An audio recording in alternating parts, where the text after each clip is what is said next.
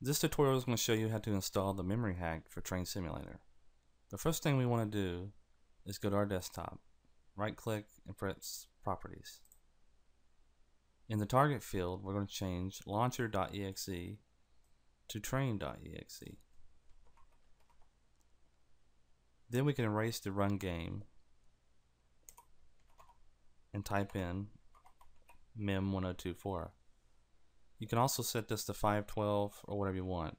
Anything over 1024 is usually a waste. You now have access to 1024 megabytes of memory, or 1 gigabyte. Let's move on to the editors and tools, and this is really important for this. You can have a shortcut on your desktop like I have, or the more standard place, and where most people have it, is in their start menu under Microsoft Games. You can right click on Train Simulator Editors and Tools, click Properties, and once again change the launcher to Train, and I'm just going to go ahead and paste in, and it should be train.exe, toolset, mem512, or you can change this to 1024. If your system has at least 4 gigabytes of memory, I would recommend the 1024.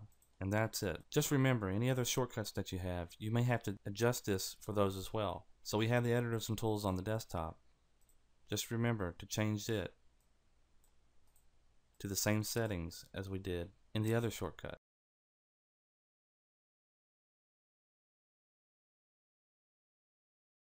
And that's all. Thanks for watching, and please subscribe and like this video if it helped.